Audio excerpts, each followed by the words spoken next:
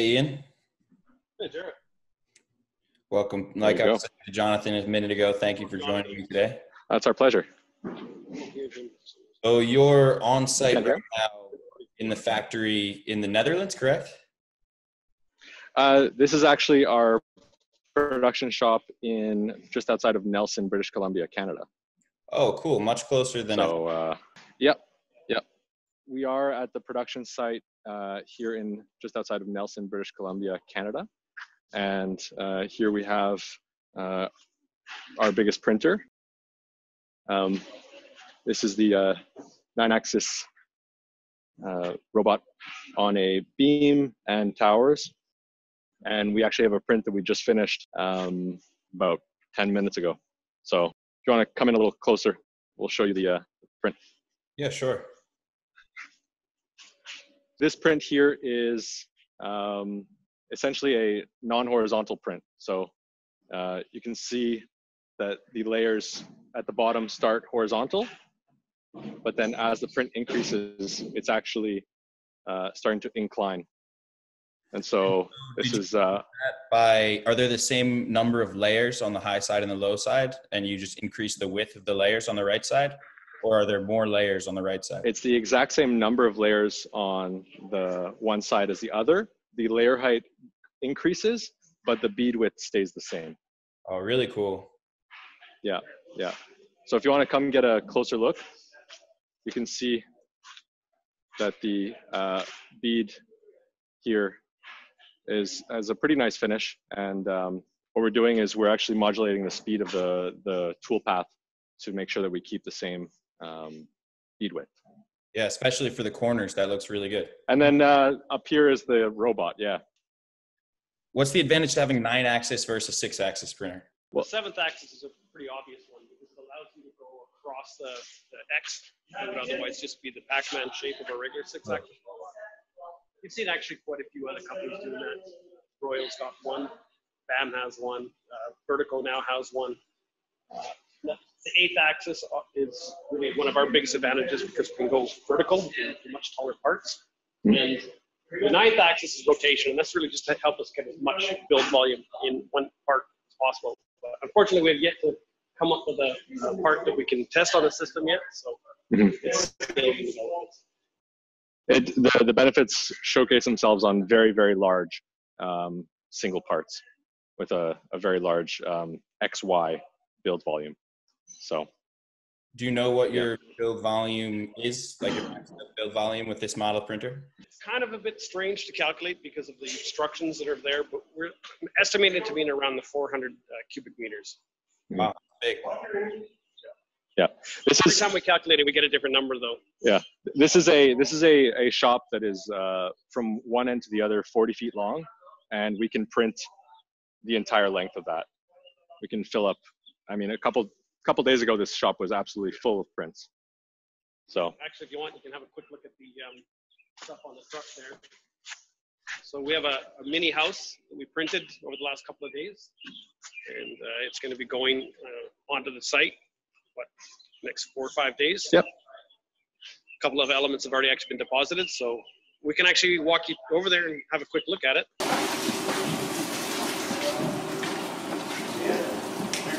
Got it. You guys are cleaning the pump out right now. That's actually why we asked for a little bit of delay to start, because they weren't quite done printing. It's kind of fun watching Peter walking backwards.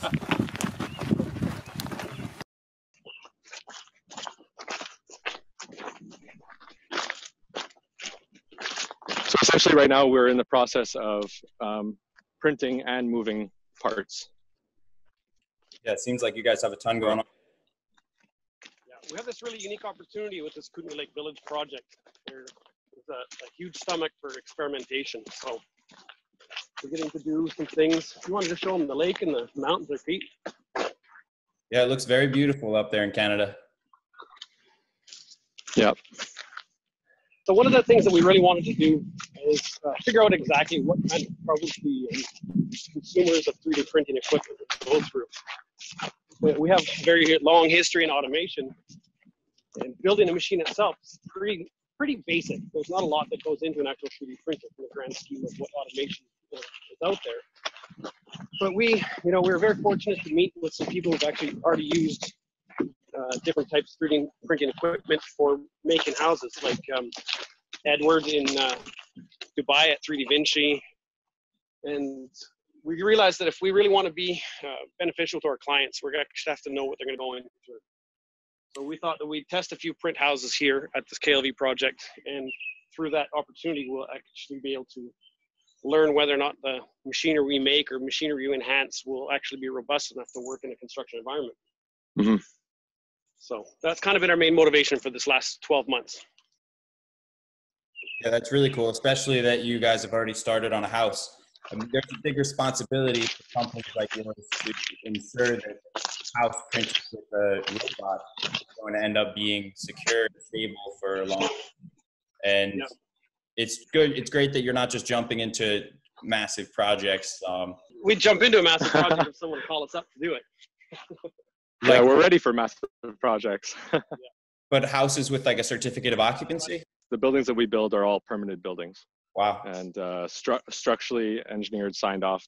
So you can actually see some of the elements are, I'll just show you here. We have 3D printed slab formwork. So the formwork for the actual slab on grade is printed as well. Wow, that's and then from there, first time you've seen that, huh? Yeah. So did you print that in the warehouse and then brought it over? Well, we actually have two printers here. So this one was actually printed on our Ganter printer. Okay. And this was moved into place with two guys. We didn't actually even have to crane it. So. Yeah.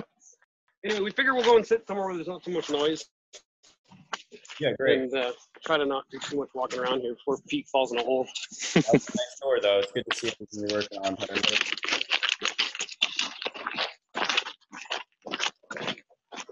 Yeah, we're in an area where we can really, play in terms of R&D. We get to do everything from design parts, print parts, place parts, and in all the different usability cases. So it's an environment that other people don't really necessarily get, and we try to make the most out of that. So right now, where do your priorities lie? It really has to do with the machine development itself. There's a lot of other great machine builders out there who we think we can contribute to their success as well by pump improvements, nozzle improvements, broadening the parameters of different materials can be used. These types of issues that basically every construction site is going to have comes from them not being able to perhaps source the specialized material that is necessary for the particular printer to work. How far are you from here? Right now, I'm in Austin, Texas. So if you drive south for, I don't know, maybe 18 hours or so. Awesome. Okay. You get to go see the Icon project there? Well, they're still working on it right now. So they want me to wait until August. So I haven't seen it yet, but I will soon. Yeah. Nice. So you guys have your facility there in Canada. How much work do you do in Canada versus the Netherlands? Because you're originally from, your company's originally from the Netherlands, right? We have this very broad team made up of people from all over Europe. And of course, Jonathan and I were stationed in the Netherlands for a couple of years with another industry. So when we started the company, we were there. However, we are both Canadian, and the opportunity to come out here and do this project was not anything that was being offered to us anywhere in the world. So we jumped on it. So, Yeah. But it's our idea to be a global company. For those of you who don't know, Ian on the right is the president of Twente Additive Manufacturing, and Jonathan on the left is the head of engineering responsible for the robotic printer that you saw earlier. Yeah. Ian, I'll start asking you some questions. You started off, or you're president also of a skate company? Yeah, so that's a very old story. I started a skateboard company in high school in 1992. And for, I don't know, I guess 15 years, I tried to make a living at that and decided that it was time to maybe join the real commercial world. And I got into automation for building wind turbine blades. Wow. The thing that was kind of cool about the skateboard business, though, is it taught me CNC technology. Jim Zemlansky, who you might have saw cleaning the robot here as we were walking by, he got me into CNC technology. And we were one of the first companies to introduce CNC milling of molds for pressing skateboards, for laminating skateboards. Okay. Yeah, that makes sense how it all kind of intertwines. CNC and 3D printing share a lot of similarities, I guess. Well, you'd laugh, but those footings that Jonathan was showing you earlier, those actually came off the same CNC machine that we built for making skateboards like in 1999 or 2000 or something like that. Yeah, cool. So you've had converted it into 3D printer. You've been focused on entrepreneurship for a long time. Yeah. And Jonathan, I saw in your LinkedIn profile that one of your first jobs was actually as a ski instructor. Yep. I'm the only skier of this group. Wow. At the moment. So we love to tease them about it. Everybody else is snowboarders. So. Oh, but yeah. Say, if you're not hitting the slopes in Canada, you're making a mistake. Yeah. Well, we're actually really lucky because right uphill from us here is an old clear cut, and we can snowboard there at lunch break. Yeah. Wow, you have a private trail next to your print facility. Yeah. Exactly. Yeah. You see why we came back to Canada now, eh? There's not much snowboarding in the Netherlands. We're going back there probably in spring for a big project, but for the time being, we'll try to get as many lines in as possible here. Yeah. Yep. And so your printer that you have now, you have the gantry printer, and then you have the 9-axis printer. Yeah. We also have a 6-axis robot in Germany. Which did you develop first? I guess the 6-axis would be the first one that was actually printing. Yeah. But as I'd mentioned, the gantry printer used to be a CNC machine for making skateboard molds. So it is the oldest machine in the collection. Yeah. Yeah. We were doing prints with the 6-axis robot in Germany last year. Yeah. I saw a video where you were printing in front of a crowd, arches and a bunch of other things. Was that with the 6-axis printer or the 9-axis? That was with the 9-axis, yeah. All right. So how did you, the arch, that's pretty incredible that you were able to make concrete completely bridge in open air. So we don't get to take a lot of the credit for that. That actually is a really amazing material. It was developed by the Baumit team out of Austria. And what they're doing is they're injecting an accelerator at the nozzle level. So we integrated some of their technology into our 9-axis machine, which allowed us to be able to print that very amazing architectural structure. The only issue with that stuff is it's quite expensive. It's going to be really great for doing some of the aesthetics and architectural work, but it's never going to be a material for building an entire house. So we have to sort of merge their technology with some of the other basic materials that are on the market. And then there's also some, I guess, higher end 1K materials like the guys at Ital Cementi and Ladecrete and a couple of other companies like Rackfix from Dubai. There's a few people out there developing some easier to work with materials. Mm-hmm. And then the other aspect of that is that to create those arches, I would like to say that we are not worried about taking risks. And so that print of those double arches was the first print that we did of those double arches. Wow. There was no test print before. That was it. And it was live streamed to Dubai during the Big 5 Dubai. It was a pretty big risk, but we're pretty cocky. I'm sure we're starting to get the sense. We wanted to, kind of to really come out with a bang. Yeah. Yeah. We had some great designers work on that, and they did a great job. It came out very well. Yeah, it looked like it came out great. There were some other really cool prints there too. You had we couldn't have done that without the help of Baumit, though. For sure, that was their team that worked with us on that. Which team? Sorry? The Baumit team. The Baumit team. Baumit. Yeah. So they're a supplier from Austria. Cool. So all these companies in the 3D concrete printing space, they each have kind of different focuses, whether it be mechanical, like developing the printer, materials, software, construction, all those different things. It seems to me like your expertise is with the mechanical engineering aspects and you guys are mostly focused on building the printer. Definitely our strongest strength is mechanical and automation design. But we're really excited to be as unfocused as possible. Sure. We're trying to get the full gamut of the industry because it's really early adoption at this point. Guys like you, after a few months of research, are some of the experts in the industry already. That's how fast it's come up. And we think that even if our automation skills are strong, our other skills should be built up alongside of it. So we are focused on, like we showed you, learning how to build buildings and how to actually work with the materials and get the materials to perform in different ways. So this is important to us as well too. Even if it's not our core competence, we want to be able to give our clients the type of advice that will help them have successful projects. Yeah, our experience in automation has really been in the area of problem solving and solution finding. So we would, in the previous companies, essentially ask our clients, what's your biggest problem?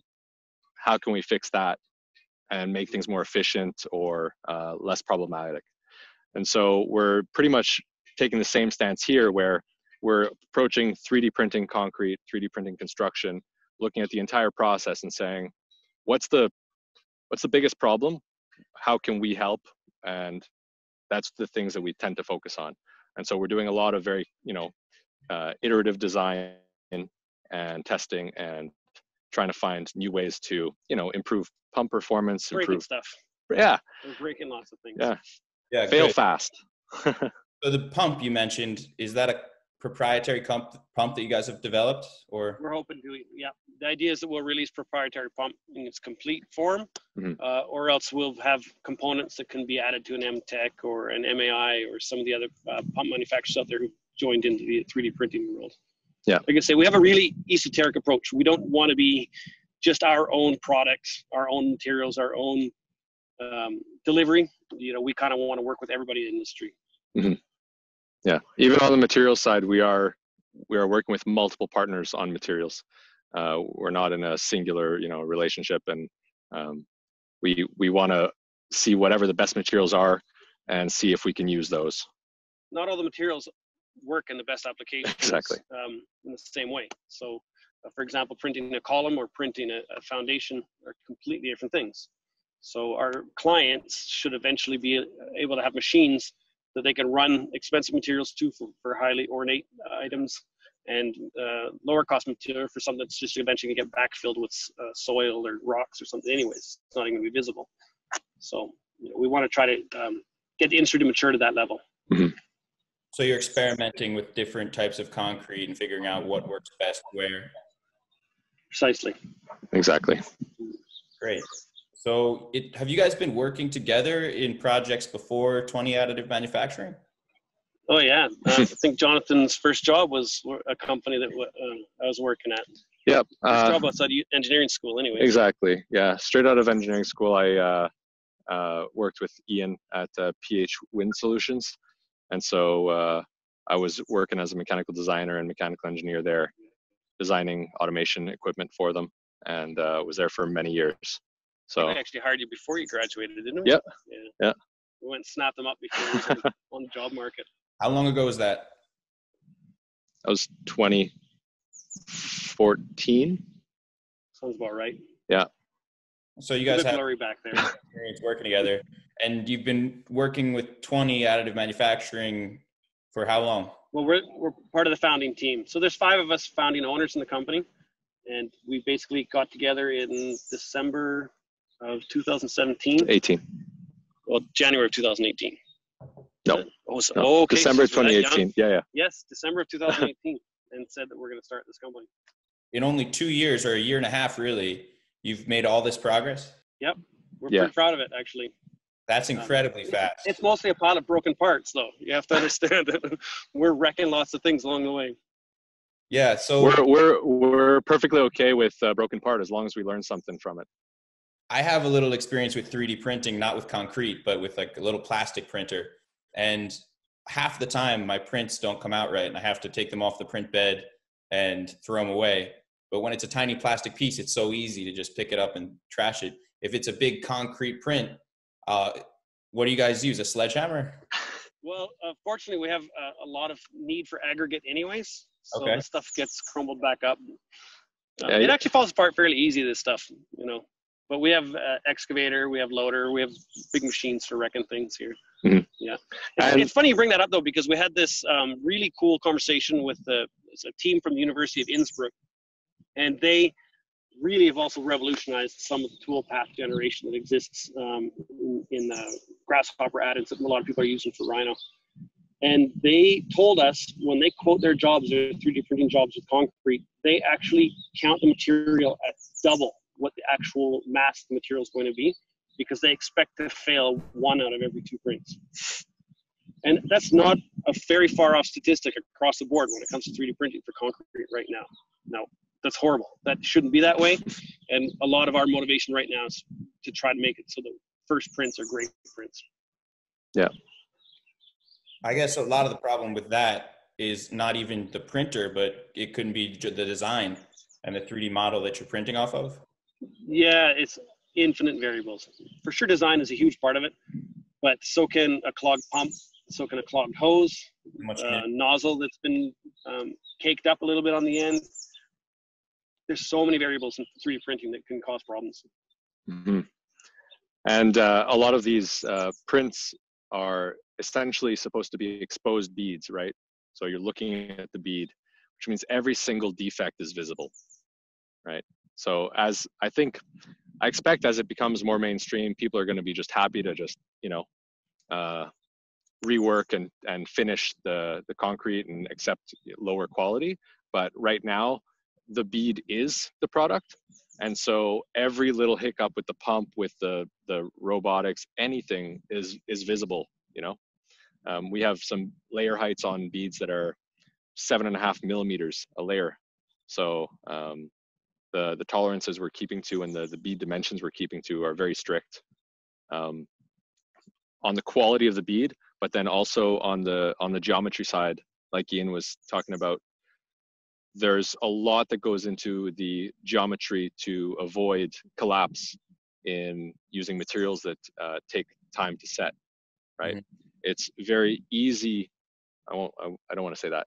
It's more easy to have a successful non-collapsing print or non-buckling print when you have very long bead lengths. But whenever you build a small section and your build rate is fast, then you're fighting that knife edge of slenderness ratio that can cause your part to collapse. And so we're getting closer and closer to that line, but you have to make sure you stay on the right side of it. Otherwise, you use sledgehammers and power tools. 7.5 millimeters per layer? Yes, in some cases. On our fine beads, yes. Wow, that's extremely small for concrete. Yeah, that's a layer height of 7.5 and a bead width of 22.5 millimeters. So what's the maximum layer height that you print with? I don't think we've done much more than 20 millimeters tall. Right now it's 20, yeah. 20 millimeters tall and 50 or 60 wide. Yeah.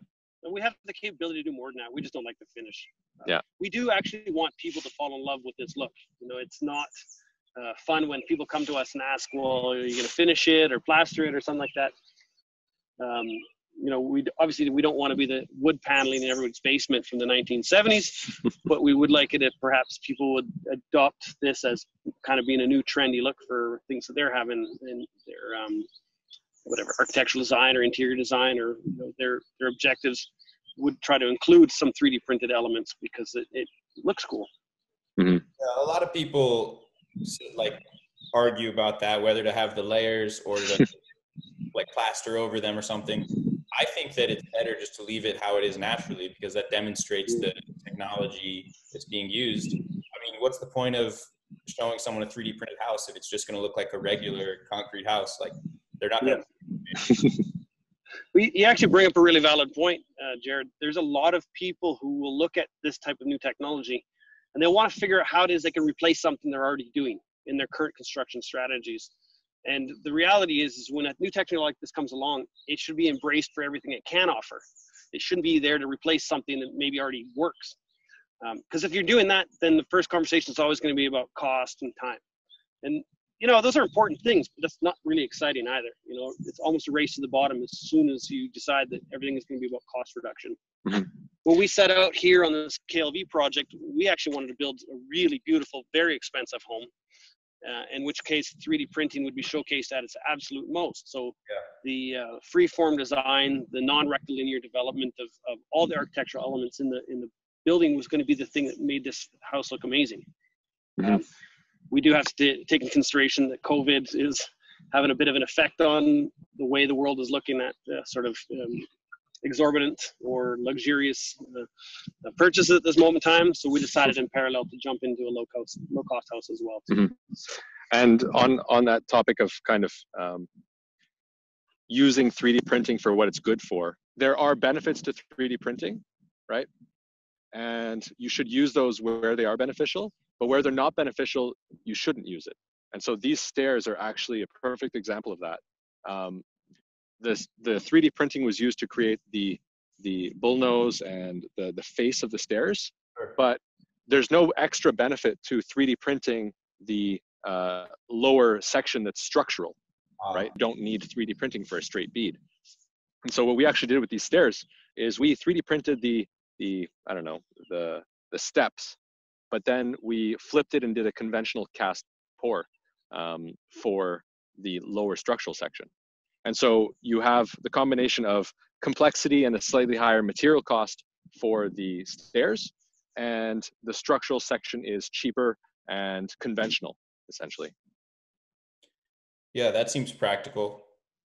To me, it's like leaving the layers as the exterior. It's almost like how the Cybertruck is like the exterior is the structural support and it's like the visual part. Whereas most cars have like the inside and the metal like framework and the chassis, and then an exterior like panels that are just for looks. So it's much cooler for me from an engineering perspective, and from even like a cost perspective, it's better to just leave it how it is, and rather than demonstrating like the flatness. Yeah, it's really cool that you were trying to demonstrate like the luxury opportunity for 3D printed construction. It sounds like using parametric architecture and a lot of freeform design. But it totally makes sense that in the current like socioeconomic landscape, that's not really where the focus is right now. We still have intention of doing something along those lines, but I guess the attention that we want to get for our efforts right now has to be in the same vein of contributing to what everybody in society is going through right now. And we're definitely going to see an economic depression that's going to last for a while through this. Even if it's not all sectors of all industries, for sure there's going to be struggle because of this COVID. Yeah. And we have some great connections with people in housing, Ministry of Housing, people working for Aboriginal Affairs to try to develop housing in some of the more remote communities in Canada. And we think that attacking a low-cost house through 3D printing techniques is something that is almost our moral obligation at this point. Yeah, and to finish that off, the low-cost housing is not just in the upfront ticket price, but in the running cost of a house, right? The sustainability long-term of a house. And what you get when you get to 3D print an inner and outer bead to a wall cavity is that you get practically free, in terms of the concrete, increase in wall cavity, right?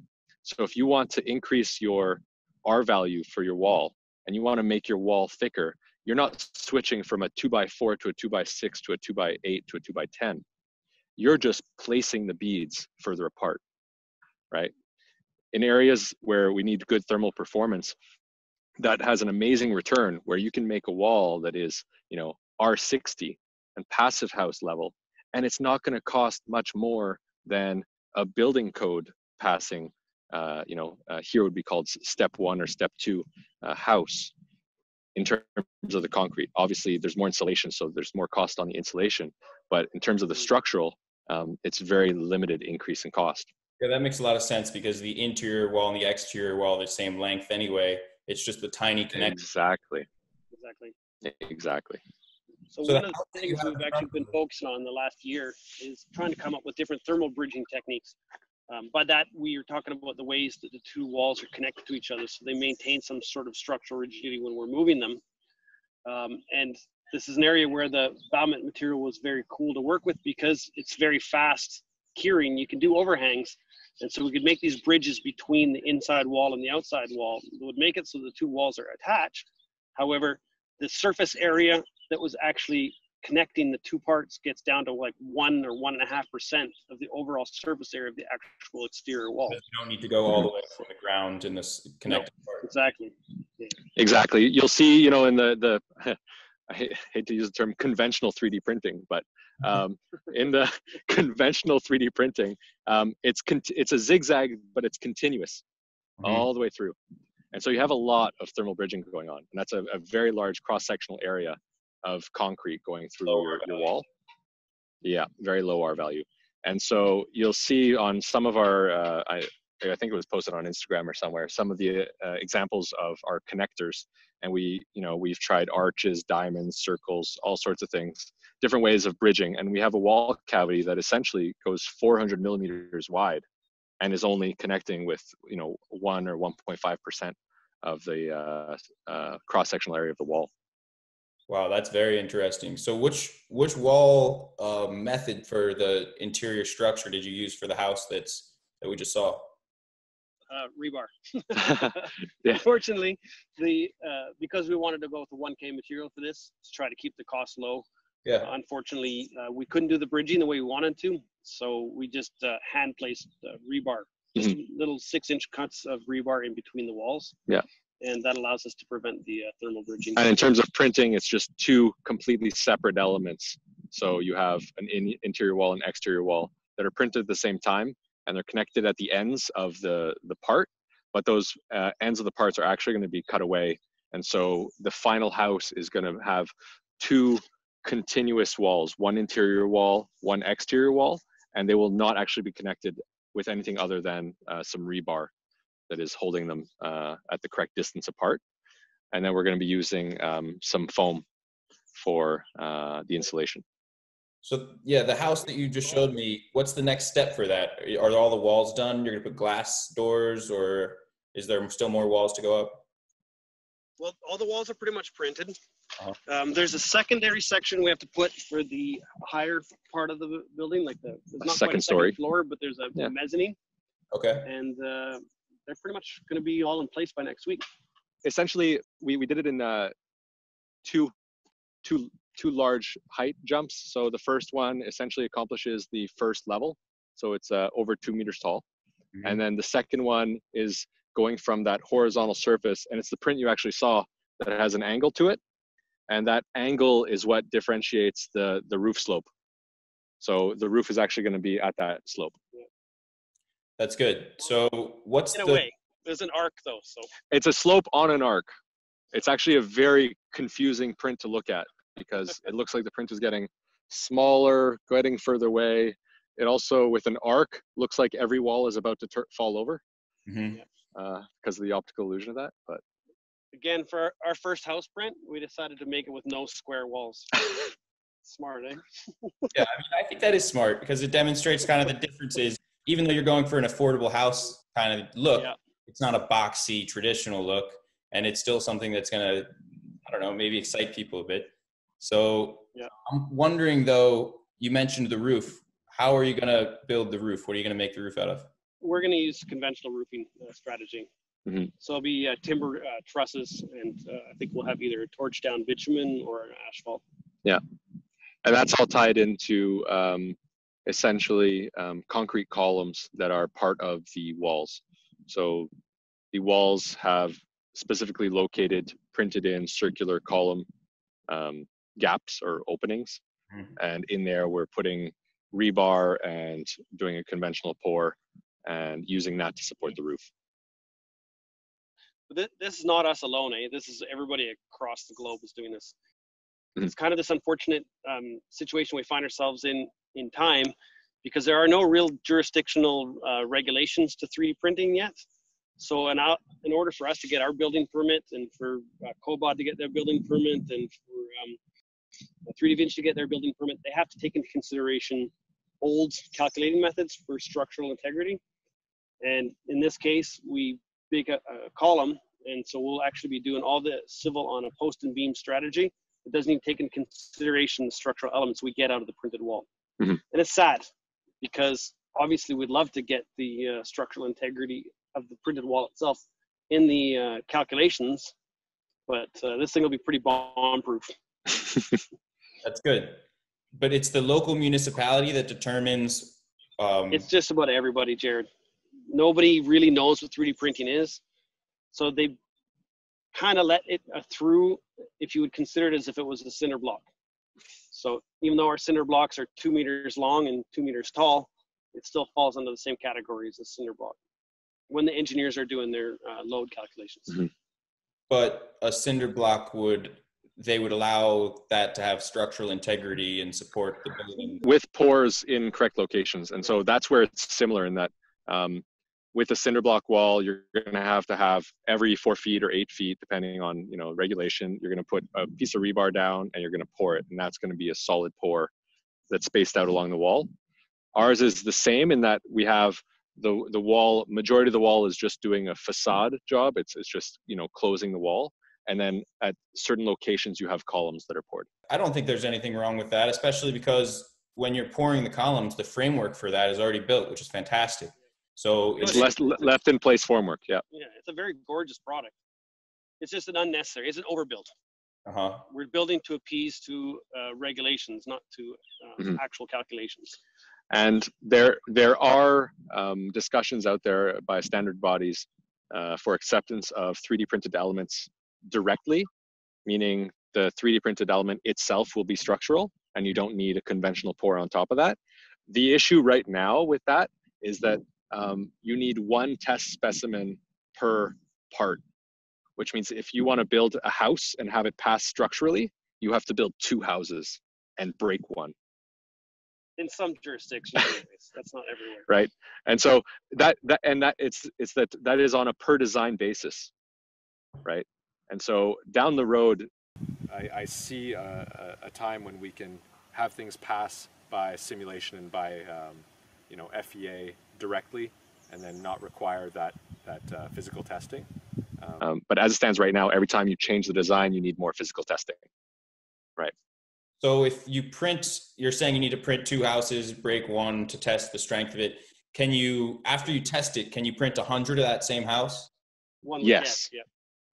Yes. So if you're building a development, this is our domain. This is the domain of the regulators. Yeah. Or if it's each part, like the house that you're building now has like 3 parts. What if you reuse that one part in different ways in a modular design? That's a great question. One would think you'd be able to. Yep. Assuming similar loadings, right? Cool. And so that's, you're saying like everywhere, but in Canada, is that one of the places they're demanding you print too, or? Well, okay. So what he's saying is like, if you want to start using the structural integrity of the 3D printed elements as it truly is, if we want to bypass its classification as a cinder block, which in our case, we don't have time for that. We don't want to wait for people to go through the approving process. We'll just follow their rules for now, and we'll lobby for the standards and the universities are doing their research and development and getting this stuff accepted more across the board. We kind of feel it's their responsibility. Mm-hmm. That's good. You guys are trudging forward regardless. Mm-hmm. Exactly. Make sure you follow the laws and then help the laws catch up to what you want to do down the road. Exactly.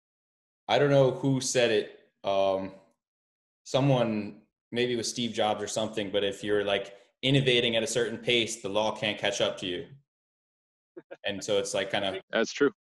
And as we work with structural engineers that have not seen this, before, there's going to be more and more common knowledge being adopted by the structural engineering firms and the people that create house designs for building code compliance. They're going to get more and more comfortable with it. And even just the standards as they are now are going to become easier and easier to implement with 3D printed house, right? Because people will have seen a similar project before. The first project is always going to get the most scrutiny. And then after that, it's going to, start easing up. Are there any other companies operating in Canada doing 3D printing of concrete? There was a company out of Vancouver. I'm drawing a blank what their name is. Carpa? Carpa, right, exactly. I'm not sure how far along they are with their projects. But of course, there's the University of Sherbrooke in Quebec, who has a very strong interest out of their actually rheology department. Yep. We just spoke yesterday with somebody from the University of Saskatchewan who's looking to get 3D printing up into the north. So the Northwest Territories, Yukon, Nunavut, these are parts of Canada that have really bad housing issues. Yeah. So they're hoping to perhaps introduce this technology up there. I've heard of Another company from Vancouver called, Salt Spring Island, called Strong Print 3D. They haven't printed their first project yet, but they've asked us to get involved with them to help get that going as well. So we're excited about that. I met some guy through LinkedIn from Quebec who was telling me about how in Nunavut there's a huge need for housing, and the traditional housing that they provide to the people, like Indigenous people there, they hate it because it's stick built, and they'll even take apart the houses to burn it for wood in the winter. And this guy was describing to me that there's a huge need for strong houses that can last through the winter in the north. Yeah. And there aren't nearly enough people to go build them because it's so remote that I can actually connect you, Jared, with somebody who would be a wonderful person to interview on this subject. It's a guy, Ken Coates, this guy we were talking to yesterday. He's dedicated his life to this, and he definitely could perhaps give you more insight on that than we can. I really don't want to, what's the word I want to say, state hyperbole. I'd much rather you get from the direct source what the situation is. But it's embarrassing, to say the least, how the Canadian people and the Canadian government have treated their Aboriginal communities of the north. Another interesting point he brought up, and I don't really know anything about the people in Nunavut, but he said that historically they lived in igloos and circle-shaped houses, and like dome-shaped houses. So the guy I was talking to was describing you could build almost a concrete igloo that would be much more suitable for their culture, their traditional culture. We would actually be breaking non-disclosure agreement if we carried on with this conversation anymore at this point. Sorry about that. But let's just say you're not the first person to come up with that concept. Cool. All right. So after you print this house that you guys showed me, what's the next project you'll be working on, or is that also under an NDA? No. I mean, we have this goal to build a big printer in the Netherlands. It's hoping to be the biggest printer ever made. Cool. Whether or not we have a client for it yet is still up in the air. A few people kicking the tires on this one. But our goal is to really attack the problem that we think everyone's facing, and that is that you don't have a broad range of materials that can work in a printer. So if you want to be printing high-end materials and lower cost materials out of the same printer, you want to be able to swap out of them quickly, you want to be able to clean up quickly, you want to have good cross adhesion or mechanical interlocking of these different materials. And none of this has really been addressed by the industry yet. So we're hoping to really focus on that over the next year and a half, 2 years. How big do you want to make the printer, you're saying? What did we say that one was going to be? I think the exact numbers have to stay under wraps. So you know that the biggest printer that's out there right now, bigger than that one. Yeah, I'd say it's like 100 feet by 160 feet or something like that. Yeah. Whatever that is in meters. Yeah. And so it's really a printer that could be used on site or in a production environment. So because there's a reality that there are production houses out there that have a physical, 6-axis printer sitting there and producing small parts, landscaping elements and whatnot. And then you have on-site printers, and there's no reason that one solution or a couple configurations of one solution can't be adaptable to both cases, right? Wow, that's very interesting. Most companies I talk to either say you need to print on-site or you need to print off-site. You guys are ready to do they also say you should only do single component or only do dual component with accelerators? We're material agnostic, and we're machine agnostic. We care about having solutions. So there are cases where single component, a slow curing, slow setting for a large build site, that's the correct case. And a large printer with relatively cheap components on it, mostly Cartesian. And then there's cases where you want all those different axes and you can orient your nozzle in different directions. Like you saw the print going there. That's a off-plane print with a single component material. So no, no accelerant. With no additional accelerant. Yeah. Seems like you guys are very versatile. You print in different materials. You got the gantry printer, you got the robotic arm printer in 6-axis or 9-axis. Print on-site, off-site. Yeah. Yeah, I mean, it's such a big space, such a big industry. Like, there's so many different skills to encompass. I guess you've told me many times you're still staying adaptable and you haven't picked anything to be like your primary focus or revenue stream yet. What do you think it's going to look like 3 years or 5 years down the line? Or are you just opening a lot of doors and waiting to see what gets the most feedback and just going to take whatever route makes the most sense? Well, it's really hard to predict the future, of course, whenever you deal with a brand new technology. And so that is probably one of the main reasons why we're keeping as many doors open as possible. Our core competences are also developing over the years of R&D we're doing here. We might feel that we've actually achieved something that is really far ahead of everybody else in the industry. And we can either do really well with it, or we know that nobody else in the industry is really going to jump on it because they won't have had the time or the energy or perhaps even just the luck to come across with a machine or the technique for doing something. I think that a guy with a 3D printer who's just making staircases can be a multi-million-dollar business. Yeah. There's so many avenues where this technology can be used. And the thing that we're hoping to do is actually help people find their avenues, if that makes any sense. So somebody will come to us who knows everything there is to know about making staircases, except for how to make them with a 3D printer. So we'll just address the 3D printing element of what it is they're trying to accomplish and be that for them. Mm-hmm. If that makes any sense. Yeah, that makes and sense. the 3D printing using concrete and geopolymers and whatnot is pretty much at the state right now that plastic small scale 3D printing was a while ago, in that the general population doesn't really comprehend or grasp how it works, what its limitations are. And so part of our job is actually education and educating the public and potential customers from different industries as to what 3D printing with concrete is, right?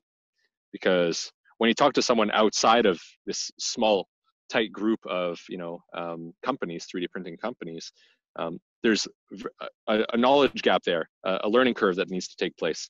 And the construction industry is gigantic. The 3D printing section of that is tiny, relatively speaking. And so if the construction industry learns about how and what 3D printing with concrete is, then that marketplace grows, right? Yeah, it really does seem to me like so much of the technology is already there, and it's just a matter of time until people become more comfortable with it. At this point, you guys have a pretty capable printer, and you printed a lot of stuff. And so how are you going to demonstrate to people that it's like the best solution? Well, again, it's not asking them to replace something they're already doing. Sure. We think that the clients that we have that are going to have the most success are going to look at 3D printing at adding to what they're already offering. Mm-hmm. Mm-hmm. So doing something better in a way that the conventional methods don't even support. Yeah. And say your customers, are most of your customers people who want you to print stuff for them, or they want to buy your printer? It's a pretty good mix. There's an aspect of it where people just need to have a 3D printed element that they can see and touch and understand what it looks like and how it behaves. And from there, they want to implement that into whatever their production is. So, for example, someone that wants to make stairs. And also getting the point across to people, the level of, how would you say, using parametric software to generate toolpaths and generate parts, it opens people's possibilities to create stuff by a lot. For example, these stairs here are based on a single program, and if someone wants an extra stair, they change one number and you get a new print code, right? So when someone understands that, they can, instead of having formwork for precast stairs of all these different shapes, and they have a yard full of formwork for precast stairs, suddenly they can get rid of the majority of their formwork and have a single program to generate their different stair designs, right? Yeah, as you're saying, it's making me realize how difficult it's going to be to do like a cost comparison for people. I mean, for them to like have to store all those frameworks and not have a custom framework. I mean, there's so many different efficiencies that are generated from using a printer and then printing in concrete without excessive formworks. But I mean, like I said earlier, like how do you prove that to people? Like, how do you put a dollar value on all of that added efficiency? Right. The efficiency area is such a tricky and tight gain to show right now with such a new technology that it's not the area that's worth the most focus, in my opinion. Yeah. It's, like Ian says, showcasing the abilities, the stuff on top. Because if you're trying to compare existing to new directly right now, there's areas that are the costs are increased on materials, on machinery, and you can't get those efficiency numbers without a lot of historical data on production and seeing those test cases. So essentially, we have to hit those test cases and use the printers in a lot of different avenues, but not in an attempt right away to get the efficiency, more to learn how they act in those new environments. That's Does that make sense?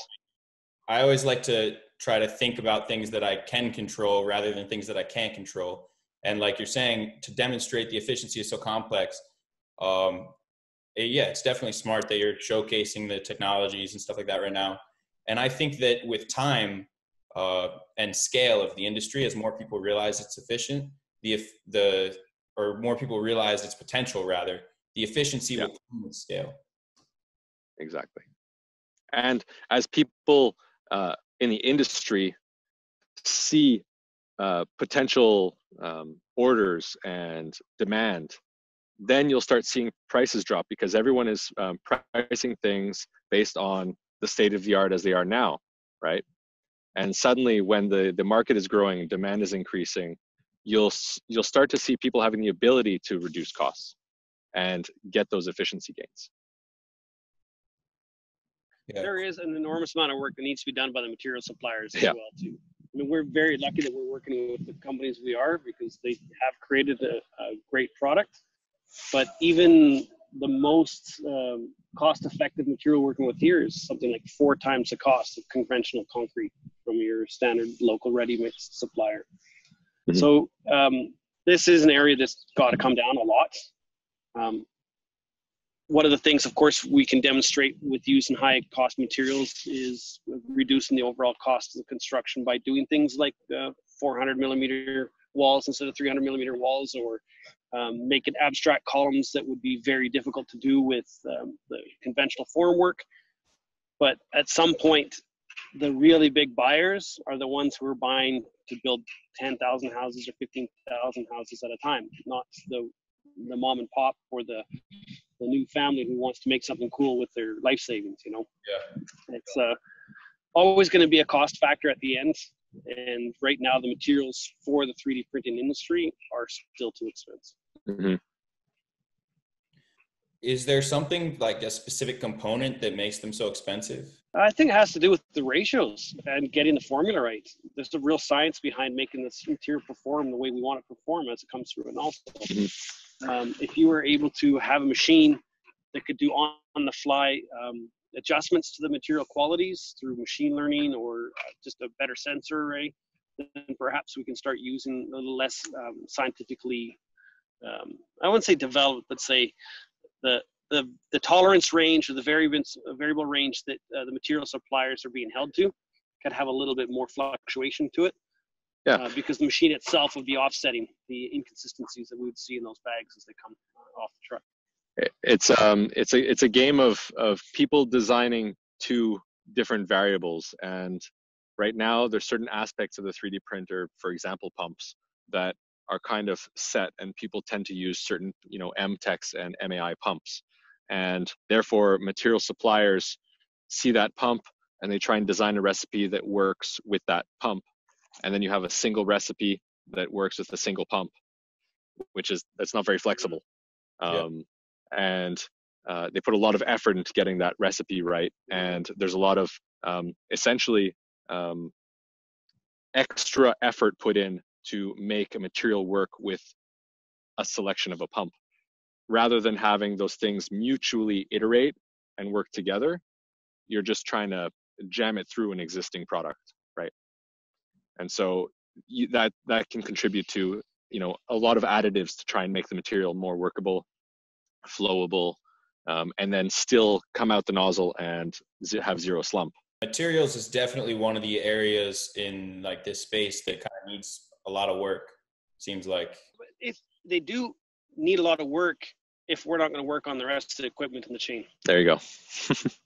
What we're hoping to do, what our core competence is going to be dedicated to, we think, is making it so that the material suppliers can get their costs down, because they don't need to have such highly developed formulas, that their formulas can fluctuate a little bit in what they're providing. Especially if the structural engineers aren't even taking into consideration the strength of the walls that you're printing. It seems like they could definitely, I don't want to say cut corners, but they could reduce the structural strength of the wall if it's really just there to like stop the wind, more or less. Yeah, I don't know if that's really an issue right now. I think workability is everything. It's how that material is when it's in the dry auger, how that material is when it first comes into contact with the water, how it's going through the hose, what happens at the deposition nozzle. All of these areas can cause weird turbulence in the liquid, so that you start getting buildup in different areas. You've got the exotherm reaction that causes perhaps overcuring in parts of the line that you don't want. It's a really complicated process. And it's a very complicated process. And it's also coming from the fact that the material suppliers need to be able to stand behind their products. And so they cannot supply something that is super pumpable and can 3D print something and then is not strong, right? Therefore, they put in whatever's required to make sure that it still can meet all the ASTM standards and specs for that given product, whether it's mortar or whatever it is. They still need to meet those specs internally. They really need to do that, and therefore, when you match the structural strength afterwards and the pumpability and printability, those two things collide, because the line of what's suitable is just they're just set and not really relevant to what is actually required. They're set by existing standards. So an existing standard for the way concrete needs to be, and an existing standard for a pump design, for example. It seems like Jonathan agrees with you, actually. So the structural integrity does need to be taken into consideration. They go over and above the standards, right? Yeah. Because they want to make sure they're absolutely safe. Obviously, I'm not saying we should not follow the standards, but they're being extra conservative. From a permitting standpoint and structural engineering standpoint, it's almost like they're trying to fit a circle into a square or something like that. Like it's not the proper. Well, they're speccing the concrete that is currently not passing as structure. They're speccing it as structure. Does that make sense? Yeah, that sounds very frustrating. But it's just the reality of the way the standards are, right? You can't have a material supplier supply something that doesn't meet any specs. So How long do you think it will be until you go after that luxury house project you were talking about? We're hoping to have it done sometime this year before the frost comes. Oh, wow, that's soon. Yes. Mhm. Hoping. There's a few hoops we got to jump through first. How much land are you guys working on up there? The property size it's available to us, not really clear, to be honest. It's a very large site. It's a little bit remote. Mm-hmm. So, yeah, several acres anyways. Yeah, cool. I'm not sure if we'd be allowed to completely cover the place with 3D printing, but we will if they let us. Little showcase village. Do you get any kind of support from Canada or the Netherlands for your business? Till date, we've been 100% self-financed. Actually, it's something we're quite proud of. We do recognize that there's some advantage to perhaps getting government grants for some of the specific research and development things we might want to accomplish. But at the same time, you know, when you chase grants, you sometimes get yourself off course, and you're now, I guess, redirecting your company so that it appeases to some sort of approving body. And I don't know, we're doing okay right now on our own, so we've kind of avoided the grant writing to an extent.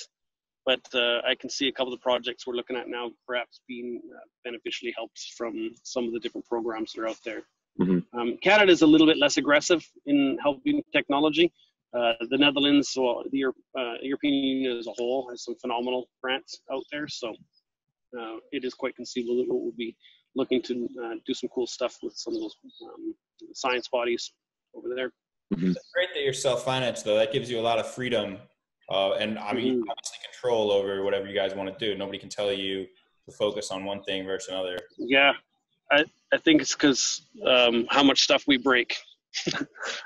we wouldn't want to have to answer to investors who are not actually engaged on a daily basis. Yeah, they wouldn't understand. Well, they might understand, but they might just bring it to a stop.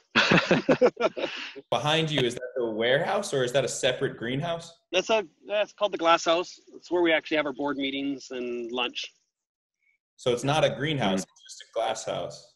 It is, well, it is a greenhouse, but it's got maybe 10 plants in it. Okay. Yeah. Yeah. Cool. So you have It's just our space. We just use it as office space. That's a beautiful office space. Thanks. So when are you coming up to visit us in person? You know, how does July sound? Oh, July'd be great. Yeah. Maybe there'll be a house sitting over there you'll be able to stand. Wow, you guys serious? We're hoping. Yeah. Yeah, I mean, I'll definitely stay in touch. I drove from New York to Austin, so it's Cool. I would totally be willing to drive from Austin to Canada. That's great. Yeah. So you're staying around there I for a drove while out here. then, I guess, eh? What's that? You're gonna stick around in Austin for a while? Yeah, I mean, I have to be back here in August to do the icon thing. Right. In late August, I'm going to the Middle East, so that should be pretty cool. Nice. Well, we're really impressed with all the research and the work you're doing and trying to gather all the heads together, Jared. It's awesome. Especially your sleuth work, trying to find the house. The work Driving around. Much more impressive. We did the same thing. The first time we went to Dubai, we were hunting for a house, and we had somebody back in Europe on Google Earth trying to find it for us and Nice. text us the locations while we were in the taxi. Yeah. And then the taxi kicked us out. We had to start walking. I guess they don't want to give you guys tours as much because you're like the competition. No, in this case, it was a building just hadn't been open to the public yet. Yeah. And, you know, things can be a little bit, people keep their cards close to their chest in Dubai, sure. Yeah. Mm-hmm. Yeah. Especially with such a cutting edge industry. I mean, people keep their cards close to their chest in general. People are putting a lot of time and effort into innovating, and they don't want their innovations to be stolen from other companies, which is totally understandable. Yeah, I get that. Yeah. But at the same time, we wouldn't be where we were if we didn't have the help from people like Volker or even just talking with people like Henrik at Cobot or Barry at CB. All of these people were very open with us to tell us strengths and weaknesses of what's going on in the industry. Mm-hmm. And of course, 3D printing as a whole wouldn't be where it is without open source concepts. Mm-hmm. So again, you know, it's another moral obligation. We feel that we might develop something that is a unique idea that could be patented and could be a very financially beneficial development for the company. But at the same time, there's a lot of things we're doing that other people are going to come up with, if it's not us, within a few weeks or a few months or a few years anyway. And we'd rather just release that out there so that the whole industry can come up together. Really, our competition is not other 3D printers. Our competition is all the construction companies are going to avoid introducing this technology to the construction sites. Nice. That's big ambition. The construction industry is the best industry in the world. Yeah. It's also the client. Do you guys have experience with construction, or is that something that you're kind of learning on the go? Some of us don't, but some of us do. In timber frame construction, in like conventional housing. Jim Zimlansky has experience working with CNC mills for large timber assemblies. So, you know, the CLTs and different beams. There's a company that he has experience with here that produces some gorgeous pieces of wood. And there's no reason why, in the same vein as there's no reason that you have to only do 1K or 2K material, or you have to only do a 6-axis robot or a gantry. There's also no reason why the house has to be entirely concrete, right? We're in Canada. There's a lot of wood here, and there's a lot of experience and technology around timber. And so if you have a house that has structural elements that are concrete and different elements that are wood, that's a wonderful pairing together because they have their different strengths, right? You should actually look up the company that Jim was working for. It's called Spearhead Timberworks. These guys have done some gorgeous projects, and they're not far from us here, about 3 or 4 miles away. Mm-hmm. And they have done like ski lodges for Aspen. I think they built a house for Oprah Winfrey. It's another example of a small town business based here that is taking digital manufacturing to the whole world. Mm-hmm. Yeah, cool. I think that's a great idea to use 3D printed construction in conjunction with natural wood or glass, whatever other materials you're going to get involved. Yeah, why build it all out of one material? Even most houses today have different. That doesn't mean you're cutting out the automated type of construction, because these are all CNC operated mills. And so you can have your model, your CAD model ready of your house that includes your concrete elements, your wood elements, and everything goes to the machines and runs. It's tricky, I guess, to implement the timber into the parametric design, right? Not at all. Nope. Not at all. These houses these guys are doing are 100% parametrically designed. So the build information model, or the BIM, as everybody refers to it, it's becoming the buzzword right across the construction world. Everywhere you go now, people are talking about BIM. Predominantly Revit, I guess, the Autodesk-based software, is the one that's really leading the charge. And it's given the ability for engineers and architects and construction contractors to really communicate all the information that goes into a build across, you know, from the design phase right up till the turn of the key. And we want to collaborate with any other type of digital manufacturing companies out there who recognize how the BIM is going to be driving their production practices. There's also any type of information that can be baked back into other geometry because of adding empirical numbers into the BIM once you've started the construction. So, for example, it's quite notorious that the people doing the foundation gobble up the majority of the tolerances in a big building. So, if you could somehow or other go back and have all of your print strategy changed, because once the foundation went in, they could see that they were off by 0.5% in their X and 0.3% in their Y, that we could actually just adjust the print file, and the guys who are doing the electrical could adjust their electrical runs, and the guys who are doing the beams, the cross beams for a wooden floor or a wooden roof could adjust their parts. And mm-hmm. That's kind of where we see the BIM and the whole digital manufacturing world coming together in the construction industry in the future. Yeah, it is fascinating how so many different technologies are like culminating together, and they almost depend on each other to maximize each other's efficiency. You're building a whole ecosystem, right? That has to work together. Yeah. So your team initially was 5 people, and have you expanded since then and taken on any employees, or are you still just the 5 founding? Yeah, I think we're in total 10 people. Not everybody's full time. There's 5 owners who are actually active in the company. There's a couple other shareholders in the company who are not active, but we're hoping to get them active eventually. That's kind of where we're at. Yeah. Yeah, it's a growing team. It's a growing team. So what positions are you looking to expand into right now? Are you looking to hire people at the moment? Yeah. We kind of have this funny approach to hiring. And this goes back from long before the Twente days. We tend to have a need around the company, and that generally relates to us all just being swamped. And so we'll kind of put out a feeler out there that we're looking for somebody that's got a little bit of technical skills, or somebody's got a little bit of engineering skills, and we'll field different types of job applicants. And then when we find someone we like and we think there's a good synergy, both like personality and enthusiasm, and then obviously if they've got a resume that shows some experience that's somewhat relevant or comparable to what we're doing, then we bring them on the board, and then we kind of let them figure out how they can best contribute. And so it's kind of almost always like just a relief of the load of all the other overworked employees. So that's kind of how we hire. So it's not like we specifically seek, we need a finite element analysis engineer. We got 4 guys who can do finite element analysis, but they don't have the time to do it. So we could hire a guy to do finite element analysis, and then we don't need these guys to do that anymore, and they can jump on that other stuff that they're doing. Or a guy shows up and says, hey, I'm really good at troweling concrete. I can do all of your slab work.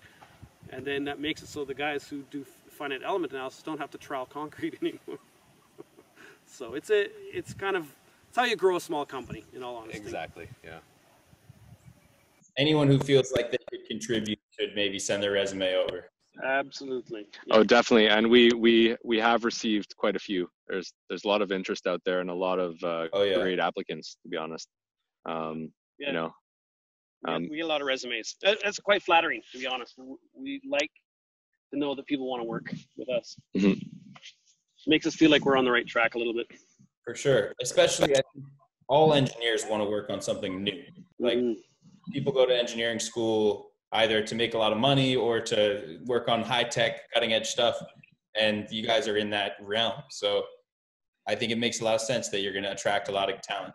Yeah. Sometimes it's just people who know that we snowboard at lunch. Yeah, that's cool. Normally they only get told that at the interview. Now Jarrett knows. Yeah, good.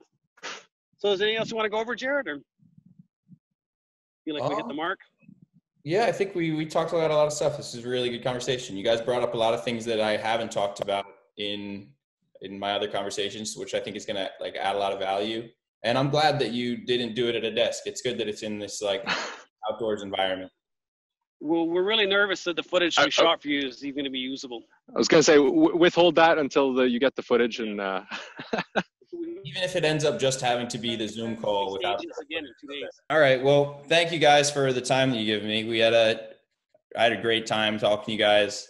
Really hoping that I can make it up there and see the work you guys are doing. I'll be in touch with you about that. And until then, I guess I'll keep following your progress. And it looks like you guys are up to great stuff.